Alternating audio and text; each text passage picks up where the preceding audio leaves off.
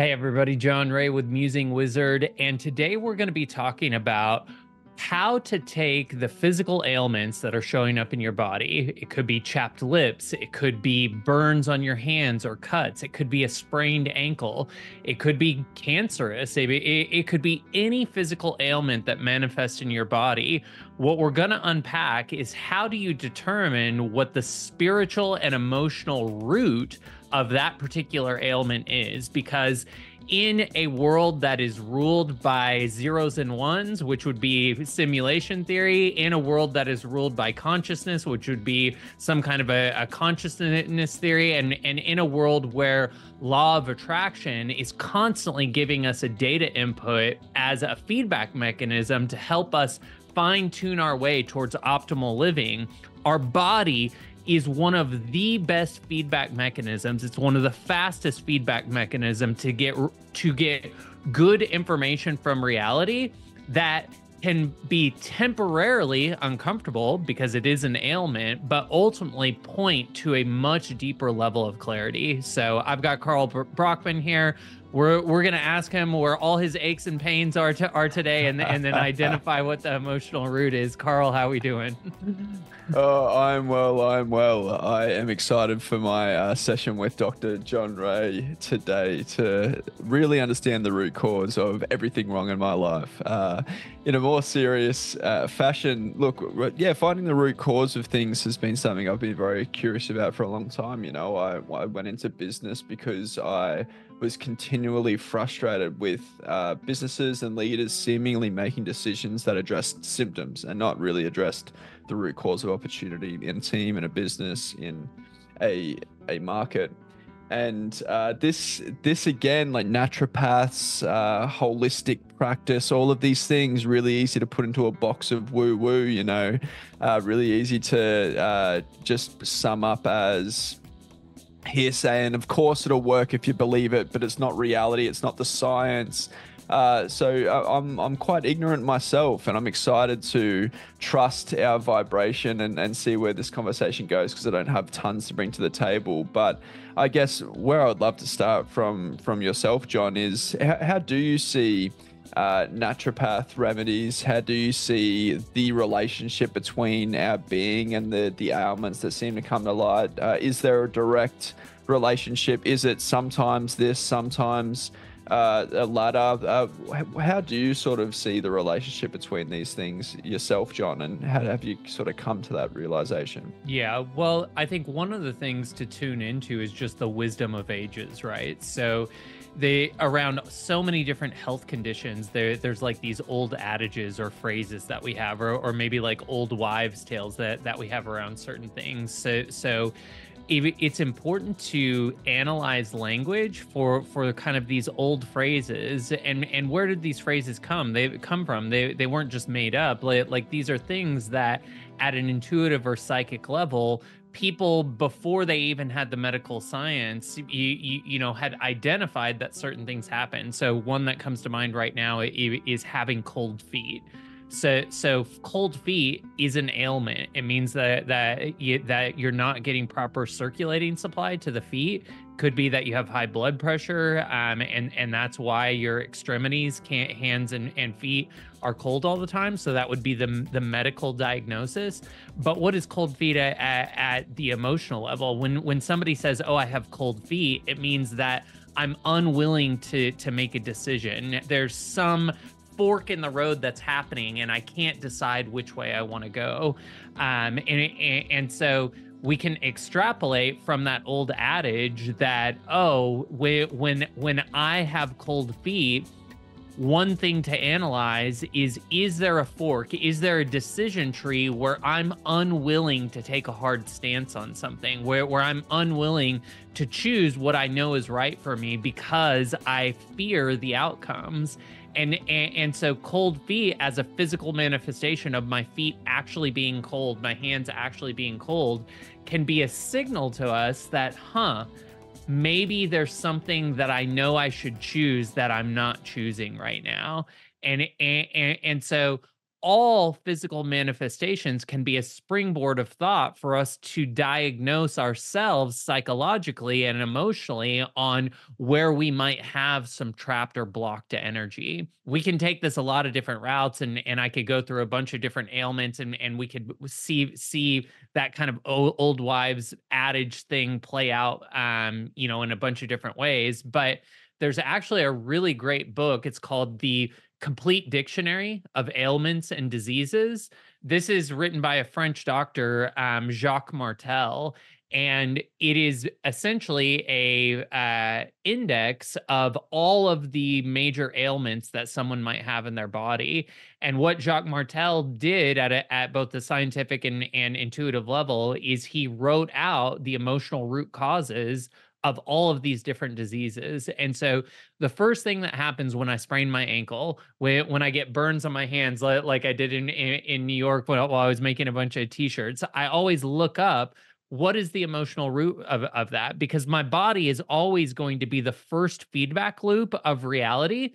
It's the thing that I have closest control over. And so it is the tightest feedback loop I have to understand where I'm not living optimally in alignment with my highest visions and desires.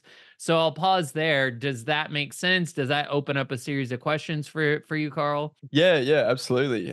So very curious about the dictionary. I'm sure it would be cool just to pull out a couple of ailments and see the work that illustrious French doctor did and wrote in the book. But yeah, firstly, I'd love for you to expand a little bit more on that relationship between your burnt hands and yourself. It's one thing to just burn your hand. You're playing with a t-shirt printer. I'm sure that burning hands, it might be a part of that journey. Tell me a little bit more about how you might glean wisdom or insight from something as simple as just burning your hands. Yeah, well, we can go through this book and read what Dr. Martell has outlined as burns, but typically, small scrapes or burns, things that come from quote unquote accidents, are almost always because you're not being present, and so it's a signal to slow down. When I was in New York, things were moving 10,000 miles a minute. I hadn't planned, some of the things as well as I would have liked, and so there were pockets of moments where I felt frustrated that I could have planned better, at the same time, like me just trying to get up to speed with the moment and being like, it's going to be what it's going to be, and ultimately everything worked out fine, but my. I kept hitting my hands against this hot plate that I was using to make these t-shirts at one of the events, and mostly that was because I was spinning over the event. I had some anxiety that it wasn't going to go well, and because I didn't create the space, because I didn't think I had time to feel through that anxiety. That anxiety was kind of just playing itself out in the moment, and then I was just completely ignoring the fact that I was burning my hands, because I just wanted the outcome that I wanted to happen, which is that everybody gets a piece of merchandise to walk home with, and they can remember my business from. And ultimately, that happened. But the thing that I learned from it is that, of course, we can always carve out a pocket to feel through things, to align ourselves again with the optimal vision. And it's funny, like a lot of times the optimal vision for the most part will play itself out, which it did at this event. It was a phenomenal event. I got everything and more that I wanted out of this event. But I burned my hands, and so it's just a slight, and it's not like they're bad burns, it's like tiny little burns, but it's just a slight reminder, hey, in the future, you could build out better processes, you could plan a little bit better, and you could hold space for yourself in a better way that would allow the event to be even smoother next time. And so it's just a good reminder for reflection. When I got back to Texas, I could look at my hands and be like, okay, I need to really sit with what worked in this event, what didn't work, what could be better, and how can I carve in future events, which I know I'm going to do many of, how can I carve out the space and time for me to truly be present in the event? And so then that leads to a process of mapping out, well, I can have employees here, and this is what that would look like. And now that I've personally done all of the steps, I understand exactly what it needs to be, and I can train somebody to do it. And that frees me up to be able to float around the party rather than being there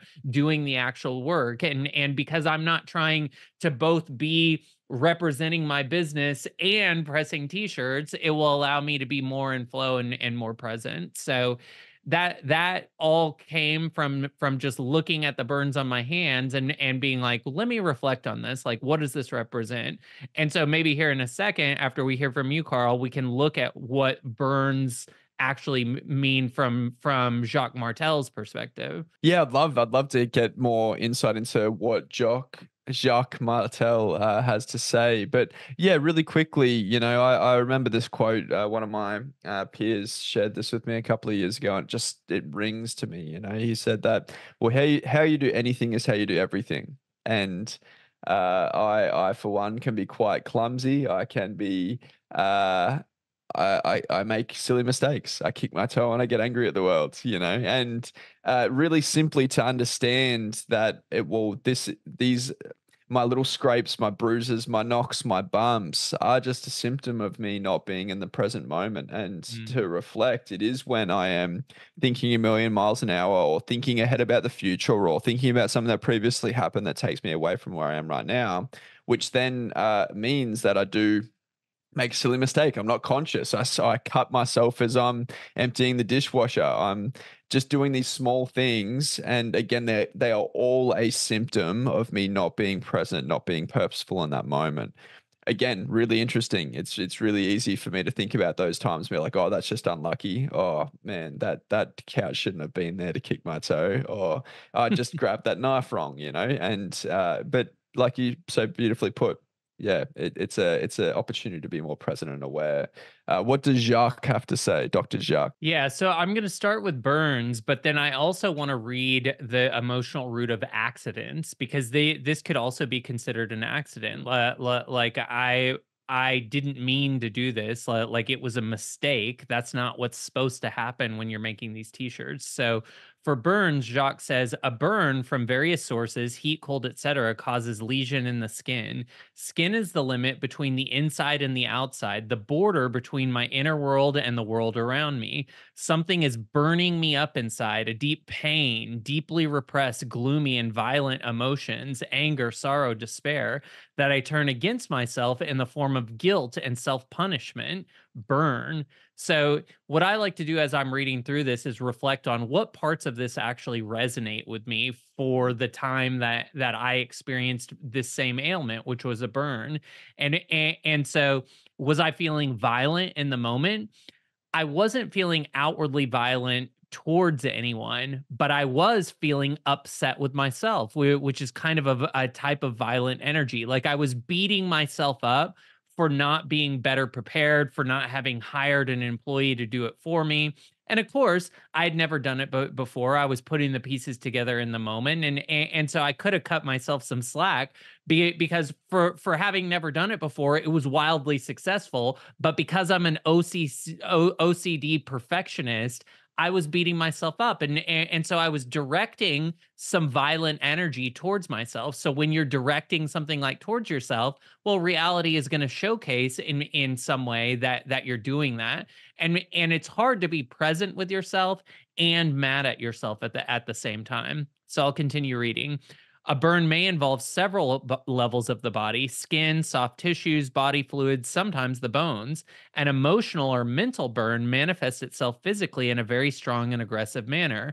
I check the part of my body that has been burned. For the hands, it is probably because I feel very guilty of doing something related to a current situation and because I persist in stubbornly facing someone or a situation.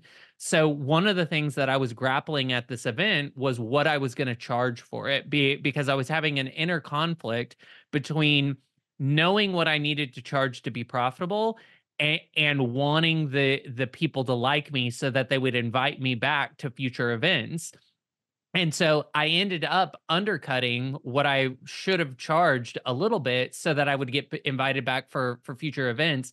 And then I immediately felt a certain level of guilt that I didn't stand strong for what I knew I could have charged. And so then over the course of the night, I was able to have some conversations and negotiate something better for future events. But I could have probably done that for the same one. But because I wasn't felt through, I just kind of immediately went to the safe place, which is against everything that I usually teach. And so that guilt that I felt about not getting the full value for what I was doing, played itself out in part of the manifestation loop.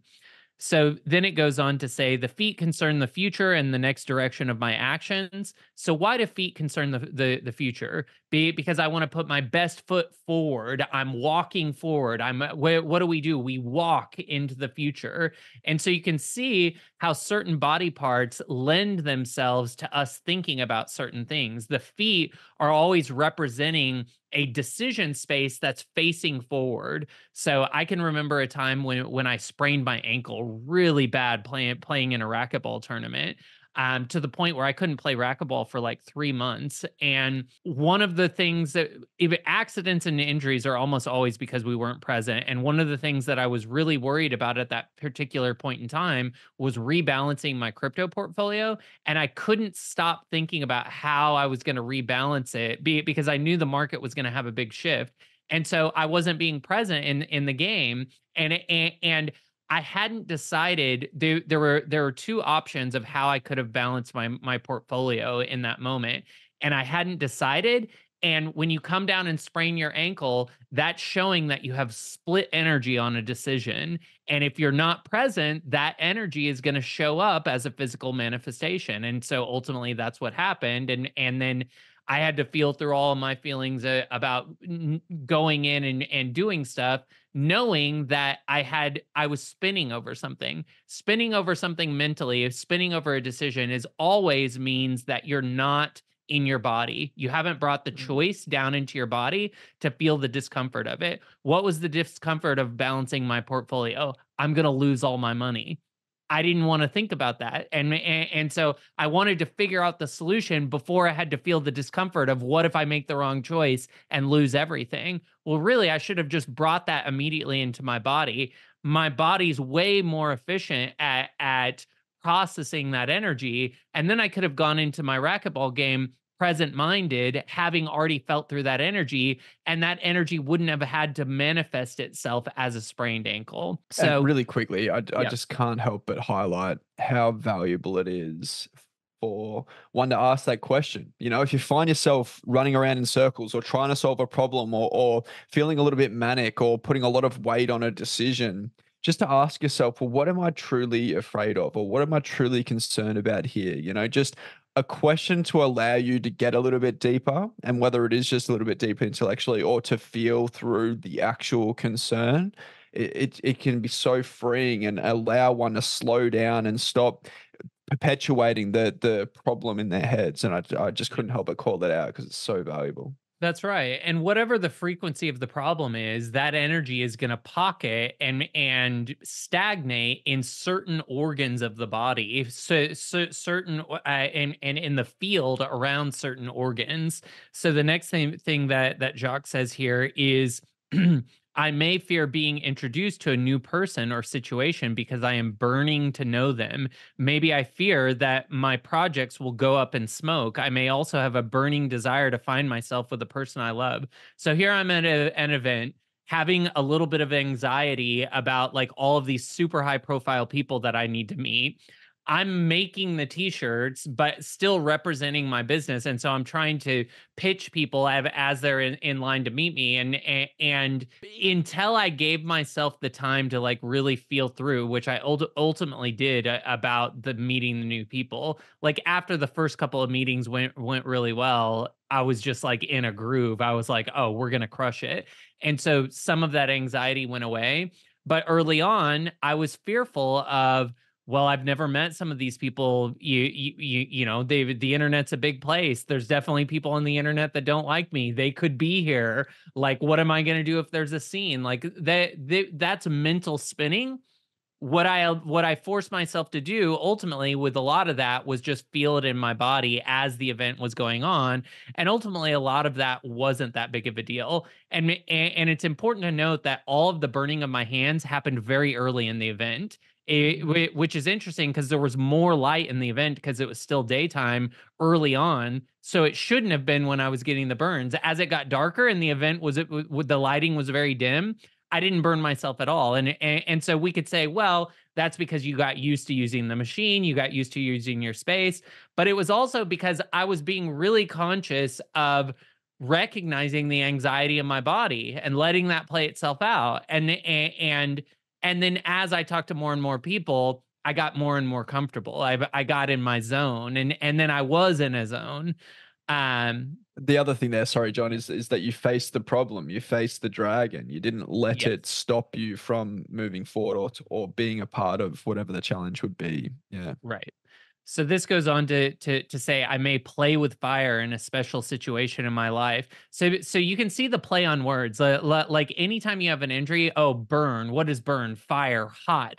Like you can explore emotionally by just giving different ailments, attaching adjectives to it. So this says I may play with fire in a special situation in my life, and I need to be more vigilant about whatever I say and do. So what is that? That's me, um, and of course, like I'm trying to fit my situation to this, Yeah. and I'm really trying to see, does this resonate at all? But it's a great springboard for thought, because what did I learn from doing this event? Oh, I could plan it better next time. Now that I've done it, I don't have to fly by the seat so much. Like I know what the steps should be, and I can be more prepared next time. So I don't have to be playing with fire.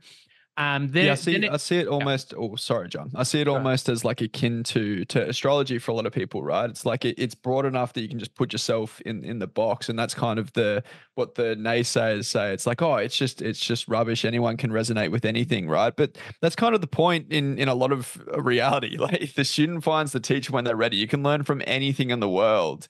And whether or not the little blurb in the newspaper about astrology is so poignant to the Aries person, it's if something calls you or it makes sense, then why not let it make sense? And here I'm just yeah. Anyway, I just was sort of fleshing out Right. the And perspective and ultimately it's all about discernment, because not everything in this is going to resonate. I'm going to skip over a lot of the rest because it gets into the manifestations of deeper level burns and what they mean. mm, But what I love about this book is that they also include affirmations at the end to help you recognize how to get back into a state of optimal living. So for burns, it's instead of seeing the only difficulties and problems of my life, I now accept to see love in each situation of my life. Love is everywhere, and I remain open to draw the lessons from my experiences. This is the normal integration process at the level of the heart. I can therefore heal my inner and outer injuries alike. And so, you know, it's like when you talk to a coach, or when you go to a therapist, or when you go to a friend, they're going to listen to what you have to say. They're going to give whatever feedback they give. And then you, using your own spiritual discernment, can decide which parts of that resonate. And this is a book to be used like an oracle in the same way, where you're taking the parts that resonate as a way to unpack pockets of unconscious things that maybe you hadn't mentally identified, but that clearly resonate at an emotional level. yeah, beautifully said. Again, it's your own opportunity to explore, find meaning, and to move forward. Could you jump to accidents for me? You mentioned that you Yeah. were going to dive into accidents. Yeah. So under accident, Jacques Martel says an accident, just as an injury, occurs when my emotions are disturbed. It is quite synonymous with guilt or fear. It is related to my feelings of guilt, to my way of thinking, and to how I function in society. It also denotes a certain reaction towards authority and even to several aspects of violence. I may sometimes have difficulty in asserting myself before this authority, speaking of my needs, presenting my points of view.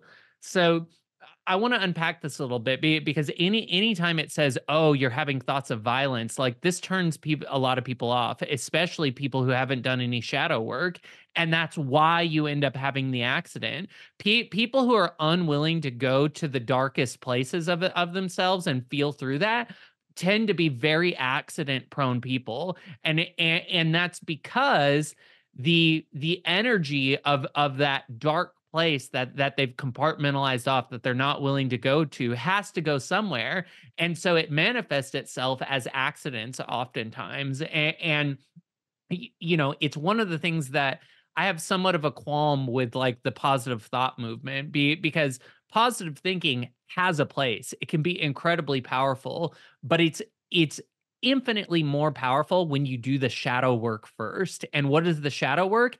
It's contemplating what the worst case scenarios are and then feeling your feelings about that, getting to a balanced place where you can see everything on the worst case spectrum. And now you can truly choose a best case scenario because you've felt through all of that. And as you do the shadow work, which is feeling your uncomfortable feelings and getting comfortable with discomfort, you will become less accident prone. It says an accident indicates a direct and immediate need to turn to action. So this is unwilling to sit with my feelings. I have to do action as a way to avoid what I'm feeling. The need for a change of direction is so great that my thought uses an extreme, even a dramatic situation, to make me aware that I must probably change the route I am currently following. So it's that quote that from Abraham Hicks that we've said many times on this show. Well, if there's a problem that you don't want to deal with, don't worry, it'll get bigger. That's what an accident is. That's the problem getting bigger. What does an accident do sometimes? It immobilizes you. What do you have to do when you're immobilized? You have to think about it. You have to reflect on it. You have to feel your feelings. So this is literally reality stopping you in your tracks so that you have to do the thing that you could have done before the accident to prevent it. It goes on to say it's like a breakoff point in one aspect of my life, a point of no return, and not necessarily in my couple. It is a form of conscious or unconscious self-punishment. The body part injured during the accident is usually already ill or weakened, whether by a disease, an ailment, a cut, a burn, or any predisposition to accidents. The accident enables me to observe this weakness by bringing it to the surface. So, what is this? This is like latent things under the surface that I've been refusing to identify. Maybe I have bad digestion. Maybe my breathing is shallow. These are all more subtle things that if I don't pay attention to them, a lot of times in a more pronounced accident, quote unquote, will show up in my life in order to get me to reflect a little bit more deeply, since I'm not tuned in to the subtle signals that are coming. It says an accident is also my inability to see myself and accept myself as I am. So this is all the feelings that prevent me from being proud of who I am right now, from being present with myself, and our discomfort presents us from having that pride of self.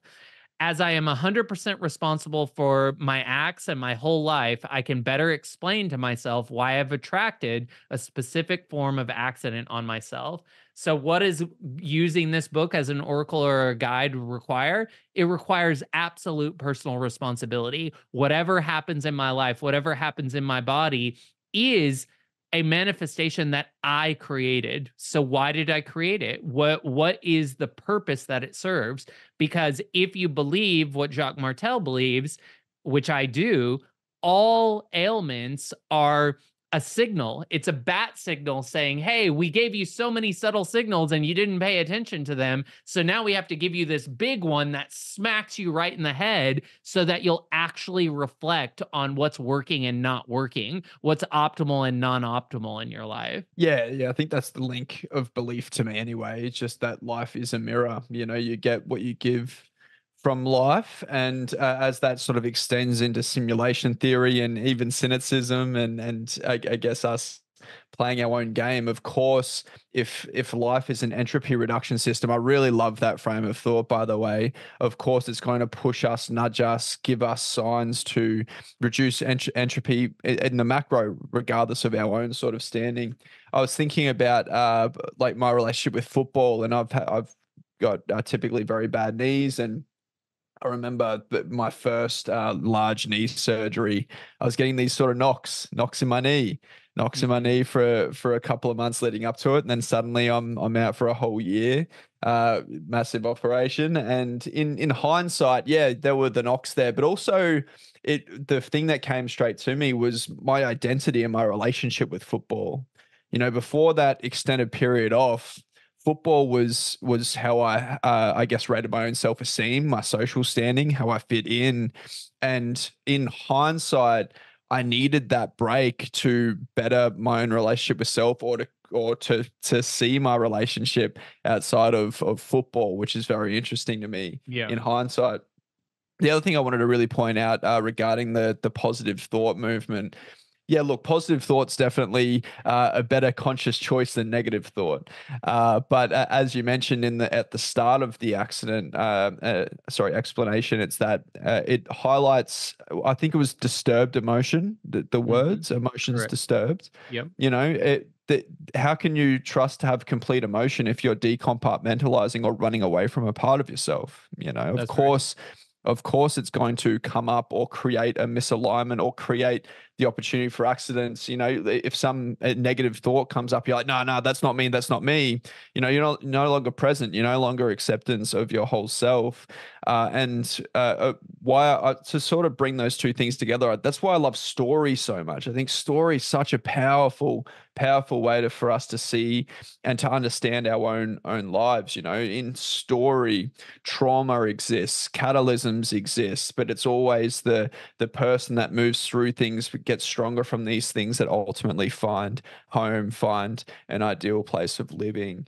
It's not all good and rainbows and butterflies and frolicking through the field, but man, when those times happen, because of the growth that I've gone through, it's just ever so beautiful. Well, and I was going to read knee ailments here in a second and see what Yeah. Jacques Martel says about that. Because oftentimes injuries like this happen in our early life in order to get us to pay attention. Like for me, the catalyzing spiritual event in my life was a really bad back injury, and that forced me to be more reflective about my body and the signals that my body was giving me, and seek out alternative healing methods, because the traditional medical system didn't have anything for me. And so then in that, I gained an elevated consciousness about how a lot of these things connect. And so you know I think one thing that when I talk to people about, yeah, well, you're responsible for whatever injury you have,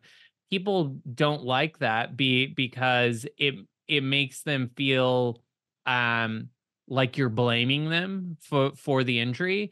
And that's not really the way to take it. The way to take it is actually like it's a source of empowerment. The universe is giving you vital information that you can use to live a better life. And when we recognize that all injuries can be overcome, that there's always a pathway to our desires, we can shed a lot of the ego stuff around, oh, it's my fault, I'm to blame, you're blaming me. Like the whole concept of blame is such a low consciousness thing, because that's a misinterpretation. Because when we're present with what's happening, we recognize that the only truth of the situation is that we just got data. And then our job is to interpret that data towards optimal living. So with knee ailments, it says damage to the bones or the soft tissues is related to a deep inner conflict and involves at a deeper level the abandonment of my ego and my pride. An ailment in my knees tells me about my difficulty in making a choice between my own individuality and that of a group. It may be I in relation to my couple, my family, a circle of friends, a religious, social, or political organization, or both parts of myself, female and male. When the menisci are affected, I experience an inner duality that makes me nervous and tense. I often find myself caught in crossfire. I cling so tightly to something or someone or to what others may think of me that it prevents me from moving forward. The dislocation of knee shows me how off balance I feel with a person or situation, and my knee can no longer bear the weight of my body. Knees that give out show me how easily swayed I am and how little confidence and conviction I have. Whatever discomfort I experience in my knees, I ask myself before whom or what I feel I must abdicate. And so one, I'm curious if that resonates, and two, like this is such an interesting way to get information that of course we can discard if it doesn't resonate, but if it resonates, it gives us a rabbit hole to go down. Bloody Dr. Jacques, hey. Well, it was my meniscus and dislocation of the kneecap. And I just explained that my relationship with self and football and how much my ego and self-esteem was tied up in that part of life and the disposition between that and my own identity. Holy shit, it gave me a few goosebumps. So yeah, absolutely it resonated. It made so much sense in hindsight before I even knew what Dr. Martel's explanation was. It just fits so beautifully into that. Uh, Yeah. I'm kind of lost for words. Yeah, and so again, I'll put the link in the description for this book. But the complete dictionary of ailments and diseases. This goes into great detail about each of the diseases. But if you want kind of like a surface level thing to reference, there's another book that I don't see where it is on my bookshelf right now. But I'll look it up here in a second.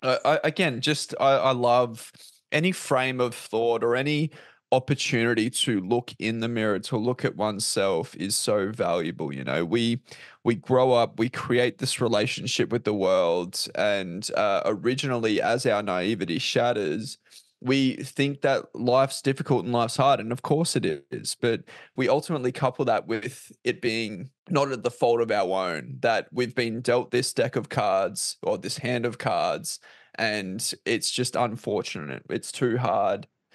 Yeah, no, definitely cut all this out, Benzie. I apologize. I was just trying to play with the victim mentality with different words, but I couldn't find them. Okay, so the other book, if you just want like a surface level thing, is called Heal Your Body by Louise Hayes. And it again it is just a little index where you can look up different ailments, and then Louise Hayes gives just like a one sentence thing of what to think about when it comes to that particular ailment. So whether you're looking for the deep dive that Jacques Martel has in the complete dictionary of ailments and diseases, or whether you just want a quick hit to give yourself a direction to think in, Louise Hayes' Heal Yourself is another great reference for figuring out what potentially might be under the surface emotionally when it comes to different ailments that you have. And my belief is that all ailments, no matter how slight or big, whether it's chapped lips or cancer, these are all signals that are showcasing to us some emotion that we are not feeling through, that we are not acknowledging. And once we acknowledge and feel through the discomfort of that and transmute it back into creative potential, the physical disease or ailment no longer has to persist. Yeah, and down the other end of the spectrum, if you're still sitting there thinking, yeah, that's complete bullshit, or yeah, in some cases that's true, absolutely, but in other times it's not. It's just the way the dice is rolled, and I'm probably kind of in the middle of those two things in terms of my own sort of understanding, and as I come to this place, but ultimately any understanding that falls in line with I am responsible for my reality makes a lot of sense to me. As I take more responsibility in my reality, down to how I think, to how I behave and orient myself in the world, it shows me time and time again that perhaps this is a simulation, perhaps that I am controlling the ins and outs of what happens around me. And that honestly, the continuing nature of how that is growing for me in my relationship with the world is really interesting. So anything that comes back to I am responsible makes a lot of sense to me.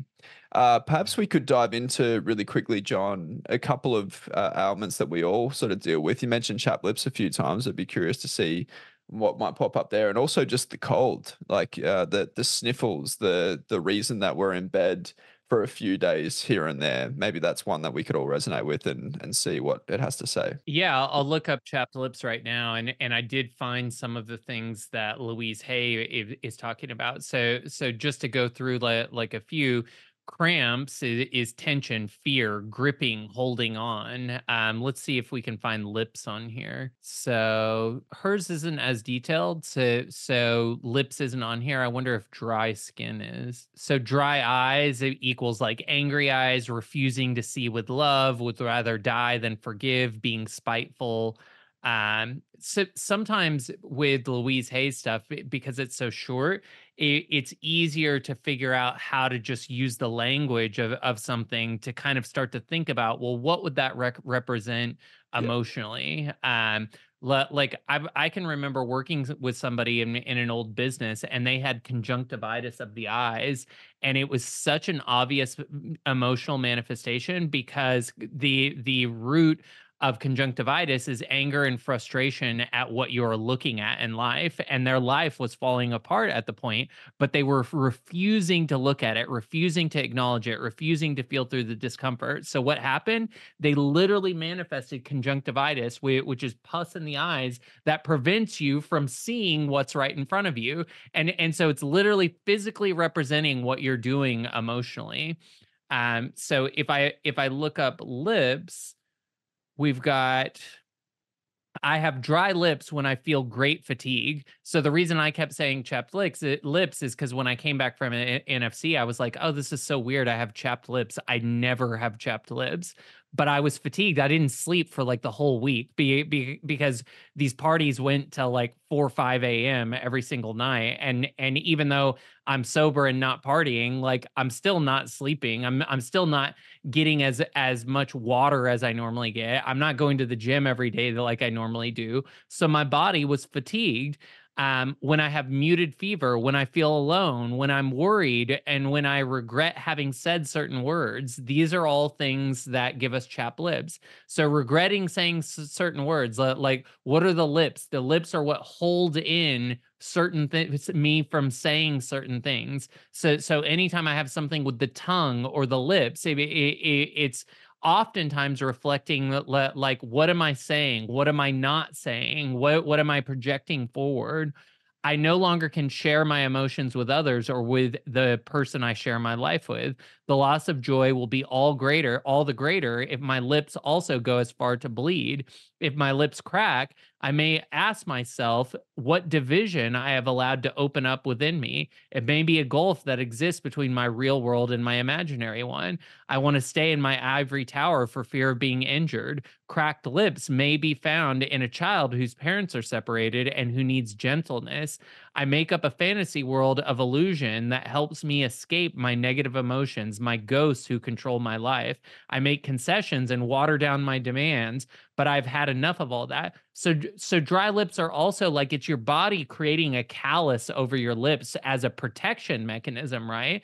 And so it's a physical mechanization of what's happening at the emotional level. When you're compartmentalizing your emotions, you're literally building a wall around them. So that's like an emotional callus that prevents you from having to do that. And so the lips are what have the opportunity to prevent us from expression, because if I close my lips, I can't express anymore. So chapped lips could be me preventing myself from saying the thing I need to say, from expressing the way that I need to express. And so you can see just by analyzing, what do the lips do? Like the lips are also how I express love, right? Like when I'm kissing someone. So then maybe I reflect, am I having an issue with a loved one? Like is there somebody that I want to be kissing? Is there somebody that I'm in a false romantic relationship with?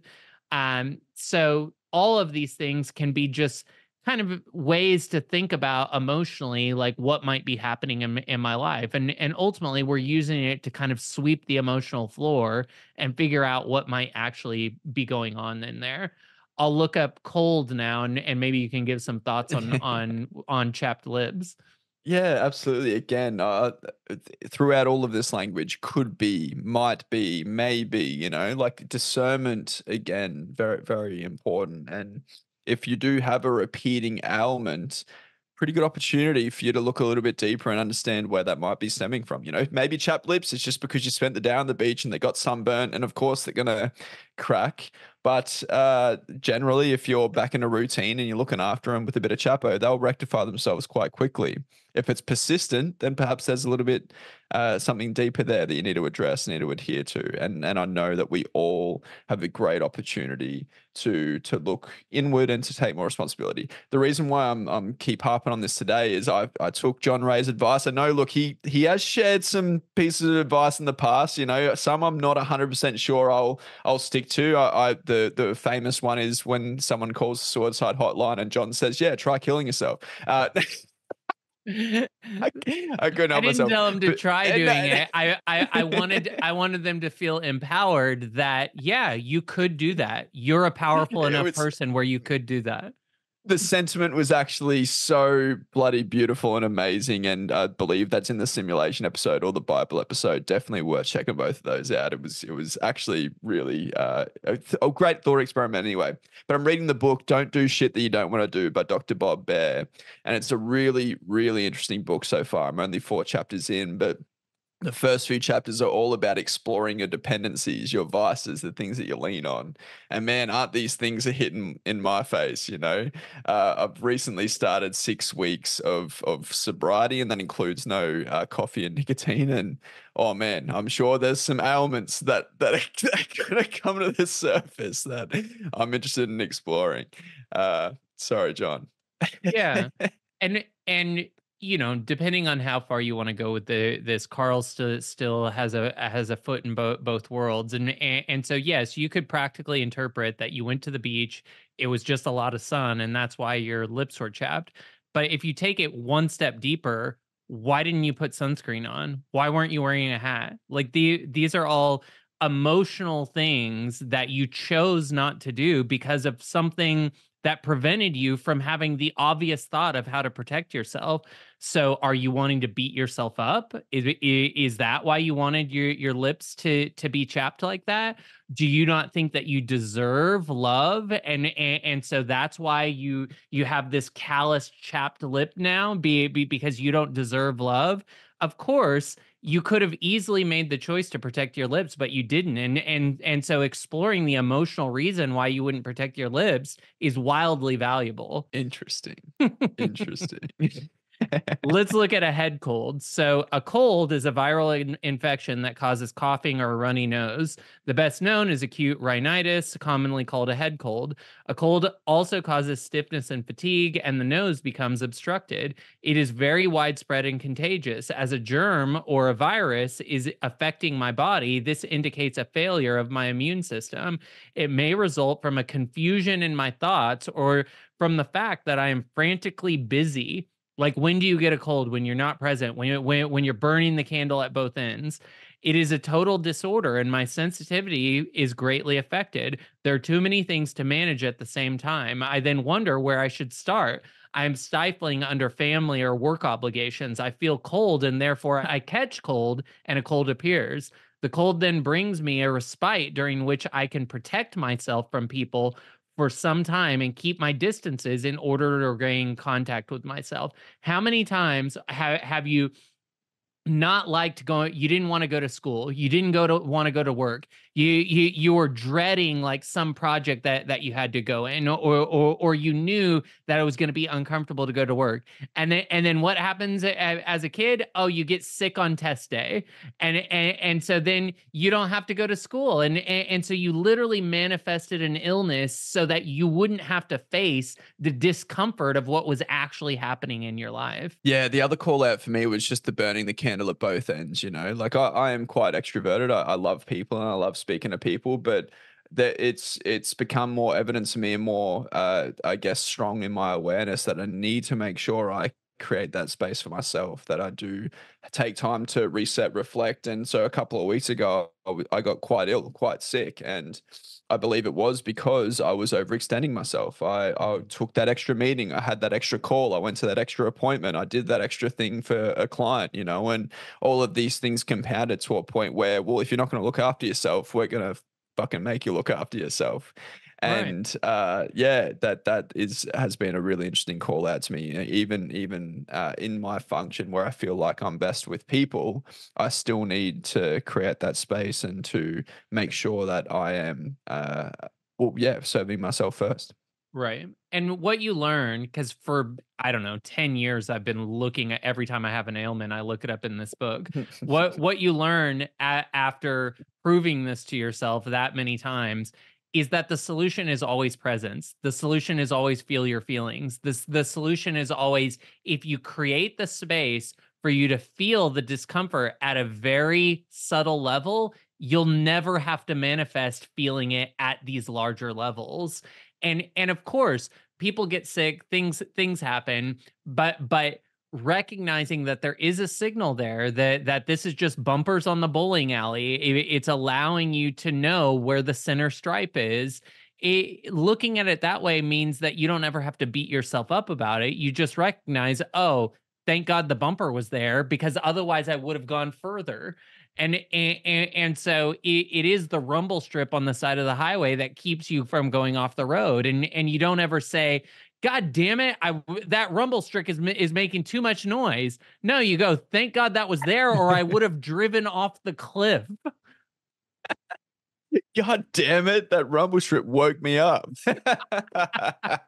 I do like that analogy. We are all orienting ourselves forwards, and these just act as opportunities to redirect or to realign ourselves. And we all have blind spots. We all have blind spots.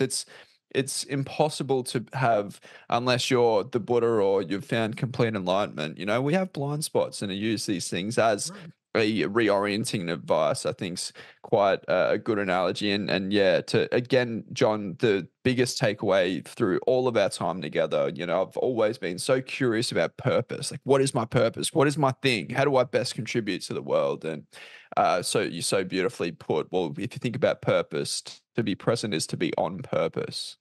And Right. that truly sticks with me. And if I'm on purpose, I don't stub my toe. If I'm on purpose, I don't cut my finger on a knife. If I'm on purpose, I don't burn my hands on the clothing iron. If I'm on purpose, I'm diligent about how I'm serving myself and don't burn the Right. candle at both ends and get sick.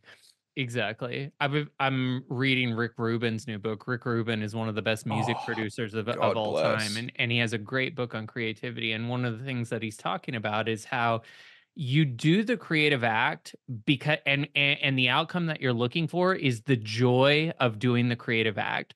The second that you think about how many albums am I going to sell, how is this going to get distributed, the second that you're thinking about future outcomes, you've ruined your chance at winning a Grammy. Because the creative act is purest and most beautiful when you're only doing it because it's so fun to do it in the moment. Oh man, it's a good reminder for this.